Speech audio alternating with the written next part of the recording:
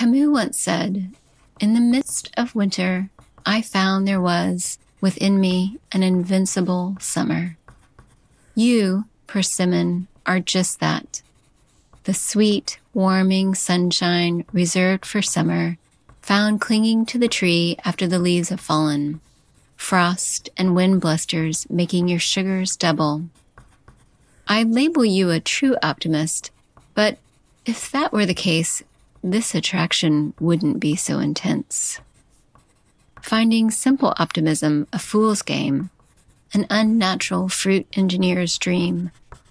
Your perfection is built on the pulls of an unpredictable calendar and some very unfruit-like character. You are a fighter, biting back to those that try to enjoy you too early. And when ripeness comes, it doesn't mean you just let go. I once fashioned a long stick with a vine loop wrapped around the end to pluck you from your branches, trying to charm you with my homemade ingenuity, and you still mightily resisted. Finally letting go after many attempts, a 10-foot fall garnished not a single blemish. A seasoned lover with no time for prepubescent tromps, no virgin lure, you patiently wait through courtesan grumbles about frigid nights and fits over playing hard to get. You know this fierceness in a mate equals concentrated salinity, preferably aged as well. Just what your ambrosial sweetness needs. And so here we are, wrapped in blankets. I'm barely dipping you in soy sauce, drinking hot tea, and you taste like a humid August night on my tongue.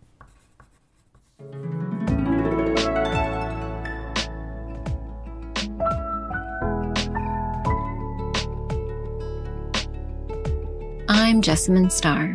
You're listening to Fruit Love Letters. Food, for me, is a way to express love. I'm a chef in Atlanta, and I fold my feelings into the meals I cook. For my family, my friends, even strangers. It can be hard for me to say, I love you. But you will know it when I serve you butternut squash ribbons in browned corn husk butter. But if I peel you an apple, slice you a persimmon, pick you a mulberry with my stained fingers, then we'll both know it's really serious.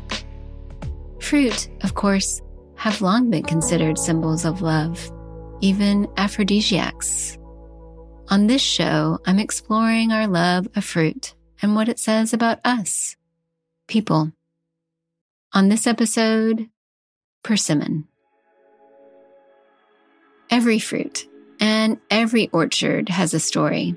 Persimmon stories are perhaps a little more interesting than other fruits, at least in the US, because they're not a hugely commercial crop here.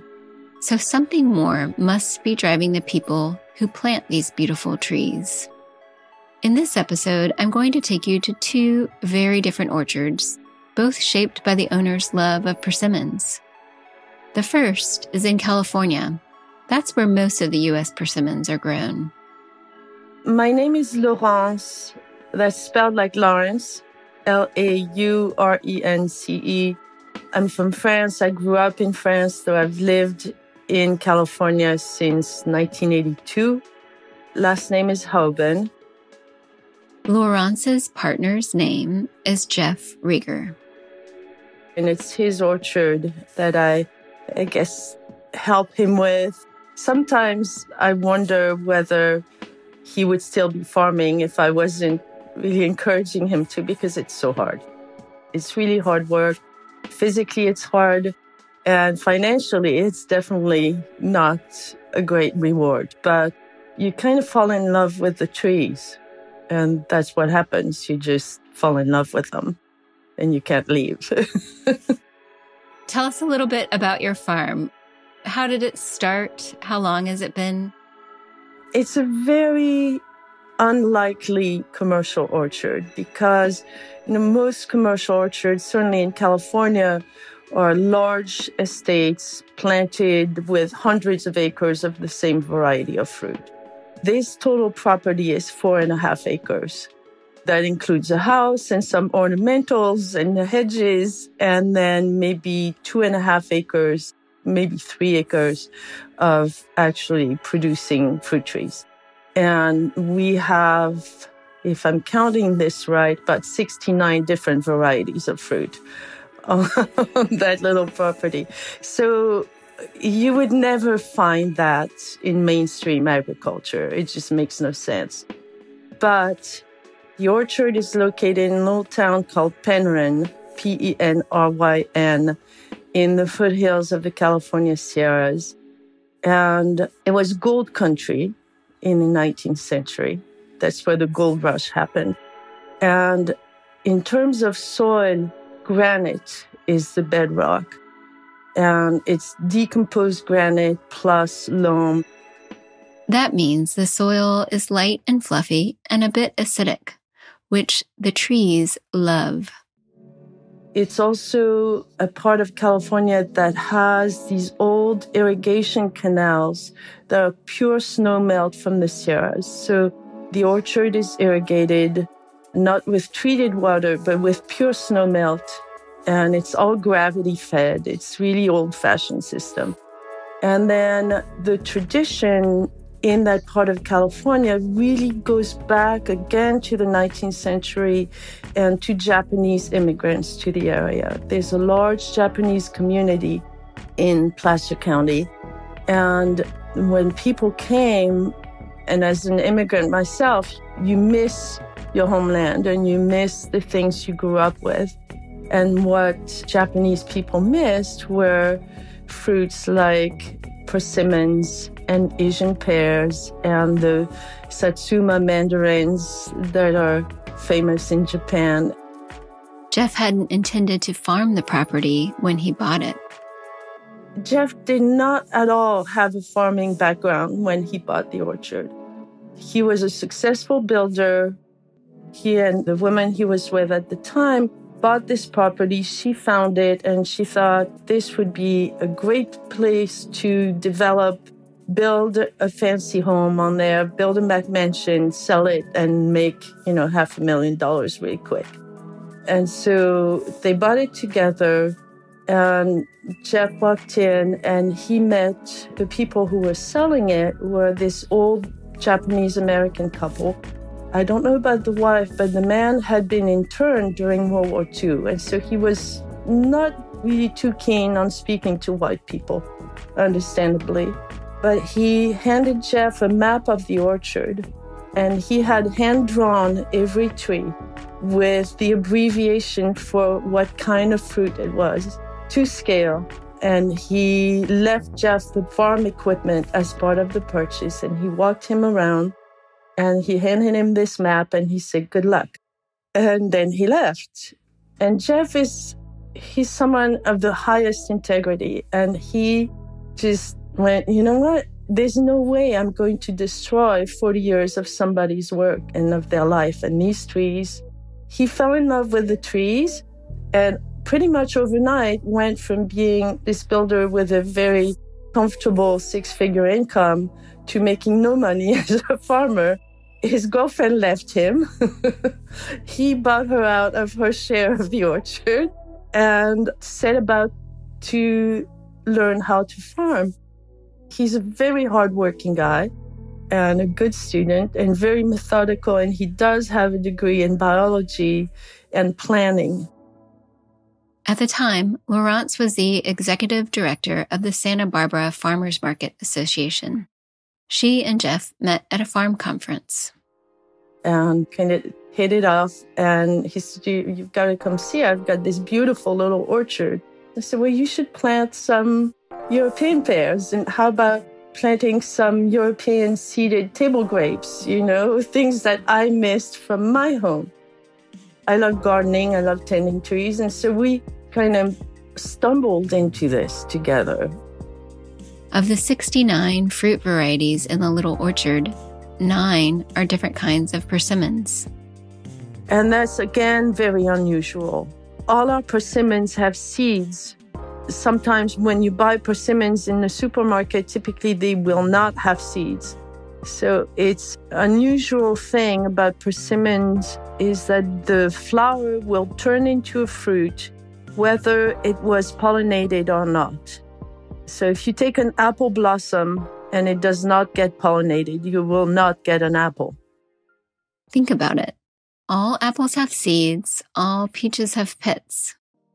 Persimmons will just make a fruit even if the flower was not pollinated. And so most commercial orchards try to keep their persimmon trees from being pollinated. They don't want seeds. They want seedless fruit.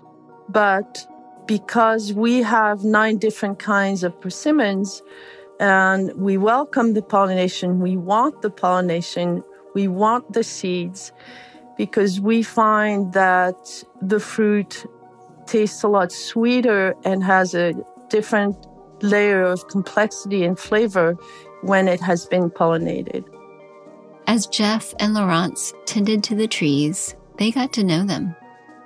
So persimmons are pretty mysterious.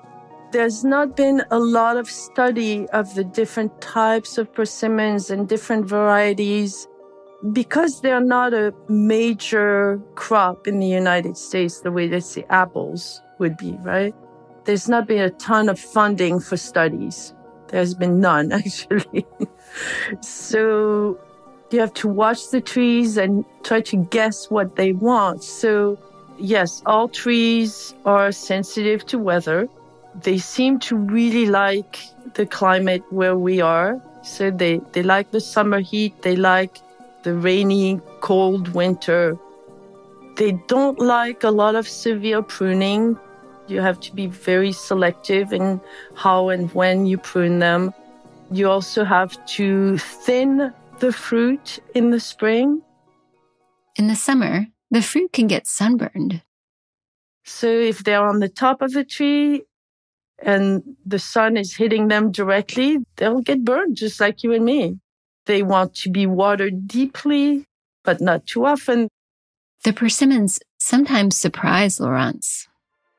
All of a sudden, you have a tree that was all one kind of fruit, and then one year you see a branch show up and has a slightly different looking kind of fruit on it, and you go, what happened there? You know, everybody's having sex in the orchard.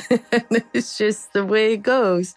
You can't control it, and we don't want to control it. We actually think that the fact that we have all these different types of persimmons within close proximity to each other is why the persimmons from this orchard taste different from the fruit you can get in your average store.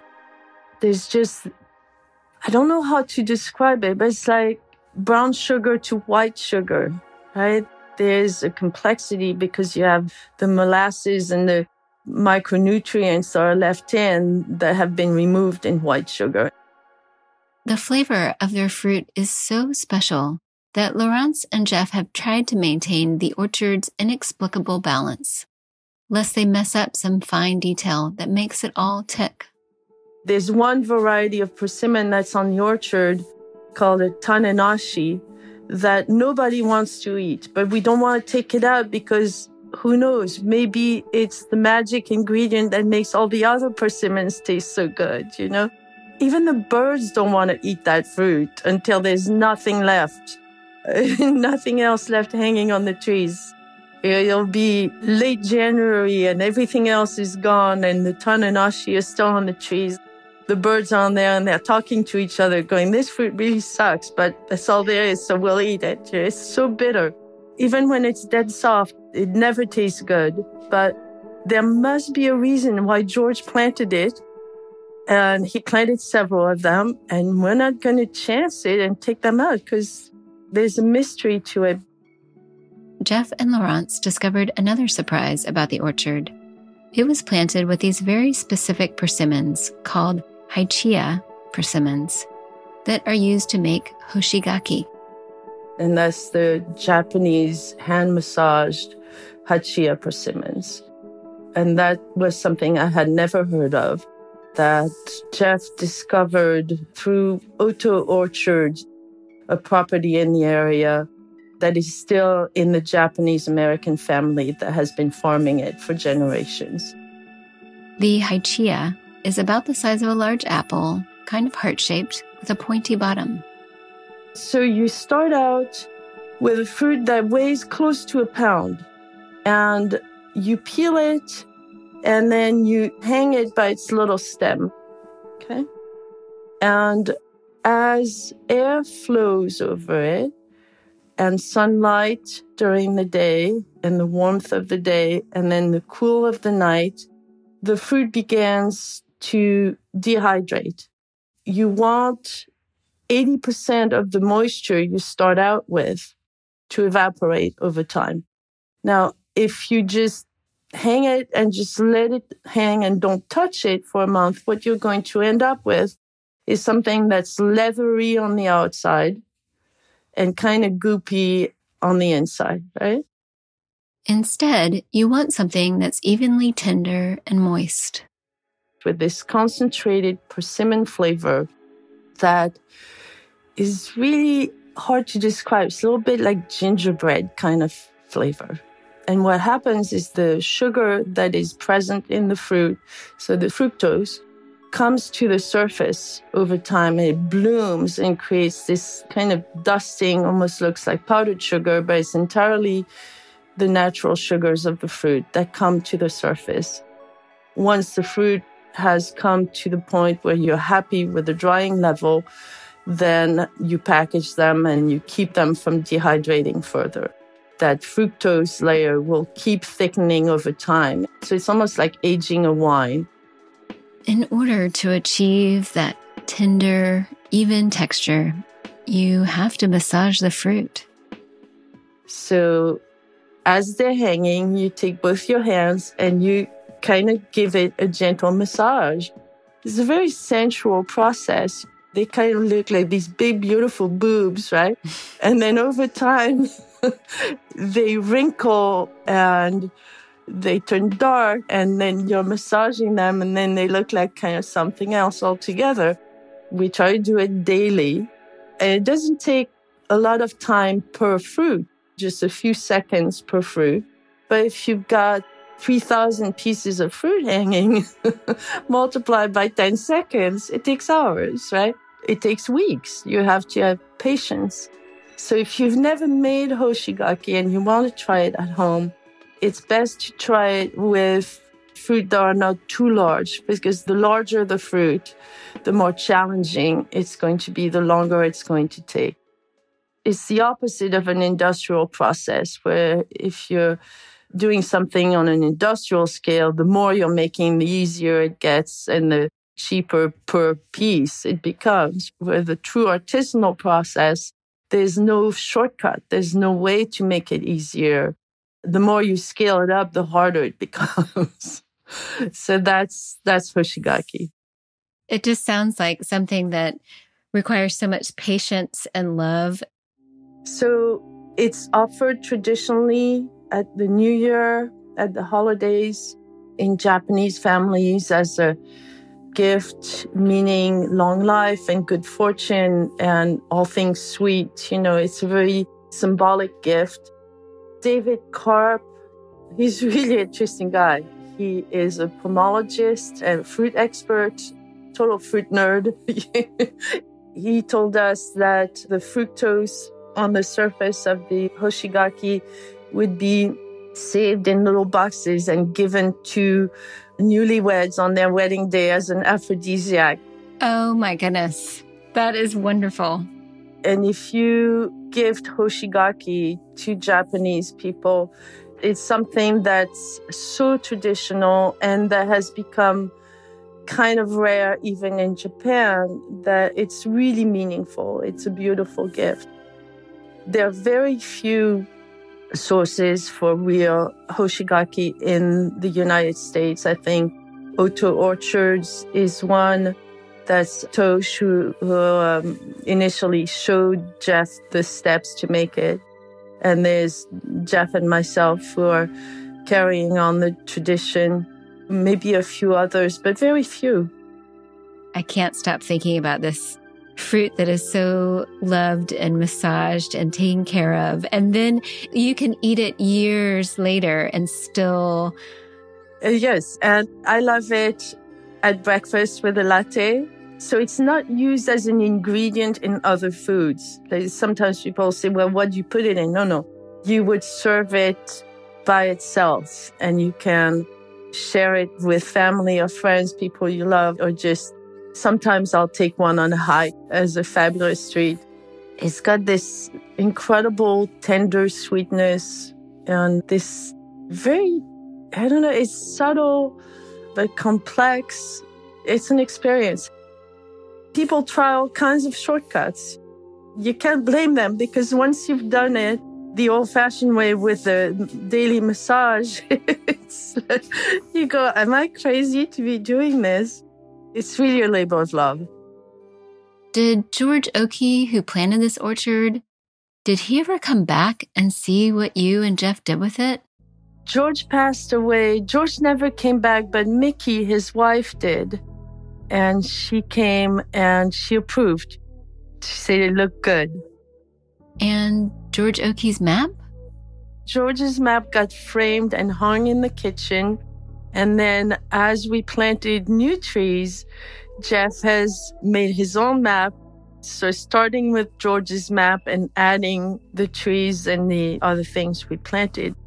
One of the things that Jeff was able to accomplish is he got the irrigation system to work.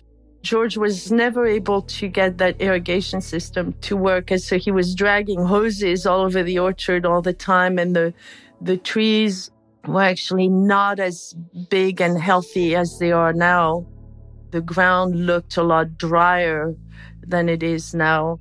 So they're looking good. I ordered a box of persimmons from this orchard, which is called Penryn Orchard Specialties. And they were like no other persimmon I'd eaten. When split open, they had seeds, just like native persimmons. But the fruit was much larger and still delicious to eat firm. The taste was sweet, yes, but the sweetness of campfire molasses with a hint of tart raspberry, complex and delicious. I was so sad about not being able to actually visit Jeff and Laurence's little orchard that I decided to see if there was a closer persimmon farm to where I live in Atlanta. And even though most persimmons come from California, I found one. It's owned by Tom Wirt and Laura Potts-Wirt. Hello, my name is Laura Potts-Wirt, and I love persimmons, and we're sitting here at our farm in Glenville, Georgia. Right now, we're at the height of our season. It's November when I visit. Days are cooling, and certainly the heat I associate with other fruit harvests is gone. But these persimmons are beautifully ripe, orange globes hanging like Chinese lanterns on leafless trees, unbothered by dropping temperatures. These trees aren't large either, most not much taller than me, but there is so much fruit. It's a wonder the branches can hold up the dozens of persimmons each one holds. This is really probably one of the busiest times, so it's exciting to have you out here because the fruit is still on the trees, and it's just this energy of picking, packing, hauling persimmons. This is a relatively new persimmon operation. Tom and Laura started it in 2015, though they had had some previous experience with persimmons out west. We planted 6 acres of persimmons out in California. In 2009, 2010, we have friends out there who grow persimmons. We know a guy who has a persimmon packing house in California. 90% of the persimmons grown in this country are grown in California. They grow beautifully in zones 7 through 11, which is basically the South, right? But 90% are grown in California, but they grow beautifully in the South. So Tom and Laura decided to try it. They were living in Savannah when they started looking for a farm to buy. They wanted to be close to the city, but not too close. So we started with a small circle, then a bigger circle, then a bigger circle, and then we ended up basically here. What you saw, I think, is the more you looked at all this land, is that there were just spotty areas of better soil and much of that land between here and there. It was just newer land, then this was probably a little older.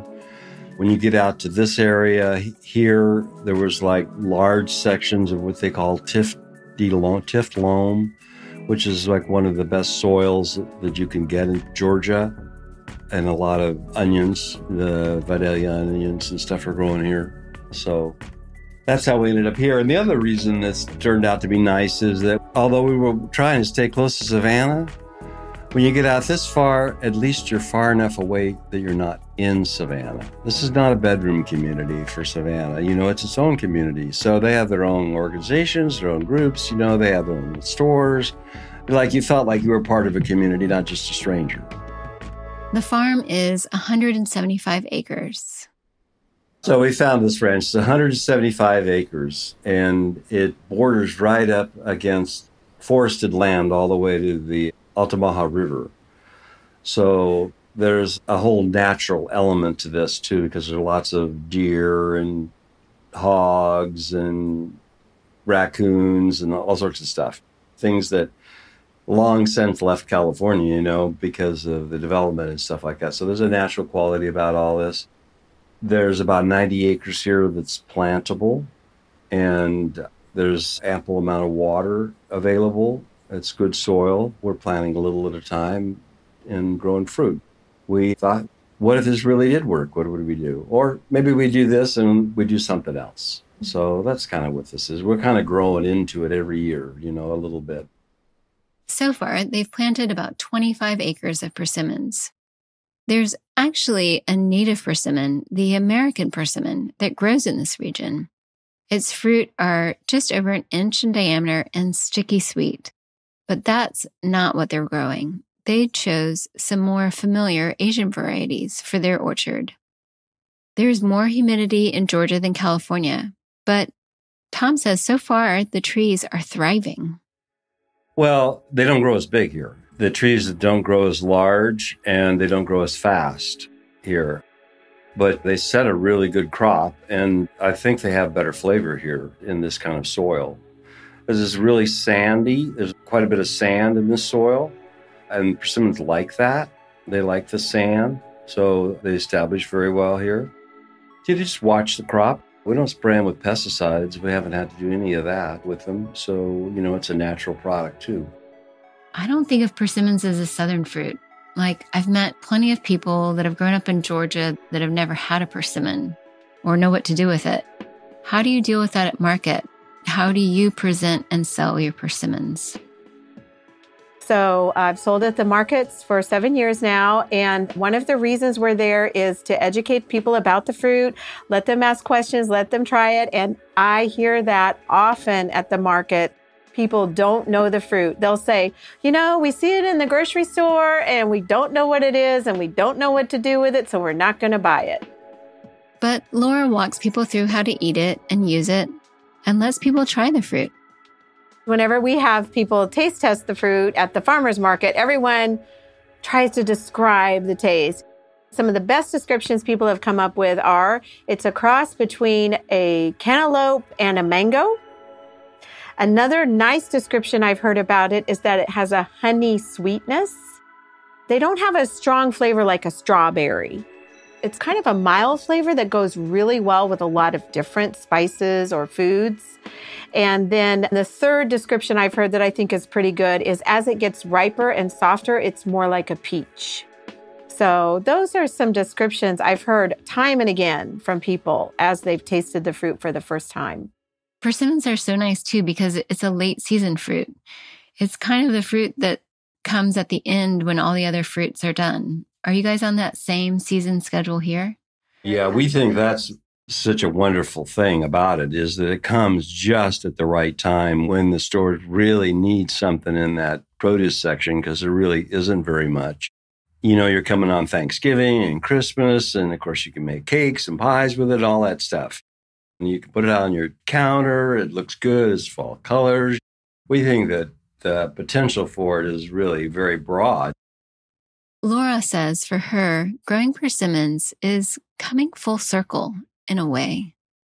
So it's interesting because whenever I was growing up, we would go on these family fishing trips every fall. I'm originally from Missouri, and my mom has always been a big canner and would always be baking things or cooking things. And so she knew where this persimmon tree was, a wild persimmon tree, was near where we camped for our fishing trip. And so every fall, she'd troop us all out to this field. I have 2 sisters, 3 girls in our family. She'd troop us all out to this wild persimmon tree in this cow field and to see if the persimmons, the wild persimmons, were ripe and ready to eat. So if they were, then we'd climb up in the trees. We were all tree climbers. We'd climb up in the trees and help my mom pick those wild persimmons. And then she would either make jams or persimmon bread or cookies with them. And so now fast forward, she has actually gone to the farmers markets with me to help me sell the persimmons here in Savannah, a different kind of persimmon, but nevertheless.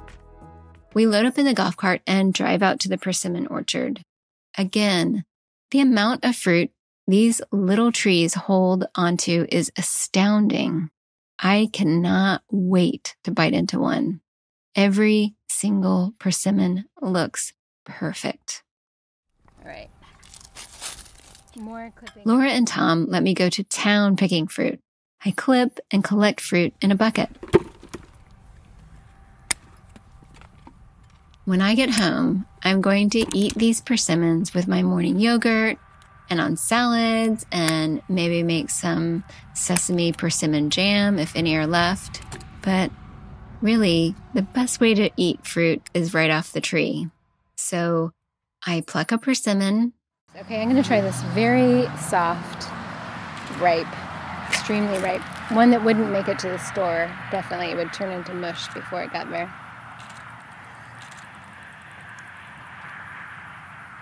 It is literally pudding inside. Yep. So sweet. Some people will let them get very soft and ripe like that, then they'll cut off the top and eat it with a spoon. Yeah, you absolutely could. I could see putting it in the fridge, it being nice and cold, and eating it with a spoon. It really is pudding. Bury me in a persimmon. I am in my happy place. So good. Thanks to Laura Potts-Wirt and Tom Wirt for letting me visit their farm. Thanks also to Laurence Haben. You can subscribe to Fruit Love Letters anywhere you get your podcasts. And we'll be back next week with more love letters to fruit. Fruit Love Letters is part of Whetstone Radio Collective. Thank you to the Fruit Love Letters team, producer Irina Zhorov, audio editor Bethany Sands, researcher Carolyn Crosby, and intern Indigo Clarkson. I'd also like to thank Whetstone founder Steven Satterfeld, Whetstone Radio Collective executive producer Celine Glazier, sound engineer Max Kodelchek, associate producer Quentin LeBeau, and sound intern Simon Lavender. I'm Jessamine Starr. Thanks for listening to Fruit Love Letters. You can learn more about this podcast at whetstoneradio.com, at Instagram and Twitter at Whetstone Radio, and subscribe to our YouTube channel, Whetstone Radio Collective, for more podcast video content. You can learn more about all things happening at Whetstone at whetstonemedia.com.